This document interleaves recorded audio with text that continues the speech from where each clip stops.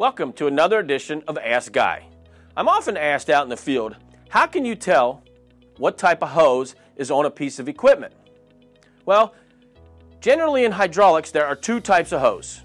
You have what we call the wire braided hose. As you can see, the inside of this hose, there are two layers of braids, and they sit just like this on top of each other. That is what a braid looks like. And then you have what they call, some people refer to as 4 or 6 wire hose, or I call it spiral hose.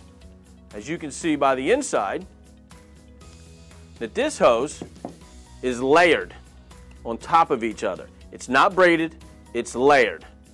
So what's the difference and why do we have two different hoses? Well, the braided hose is designed for high pressures, but it's also a little more flexible. The one thing you don't want to do with the braided hose is put it in an impulse application. What impulse is a lot of banging. You'll see on backhoes, some jackhammers, etc. You don't want the banging, because when it's banging, all it's doing is it's separating those braids. The more you bang, the more it separates, and then you have a failure. That's when you call the heavy duty, or what we call the spiral hose. This is designed for higher pressures, but it's also designed for impulse applications. So let's say you have a 4,000 PSI 2-wire hose, but it's an impulse, and you're using this. This hose is going to fail a lot quicker than this.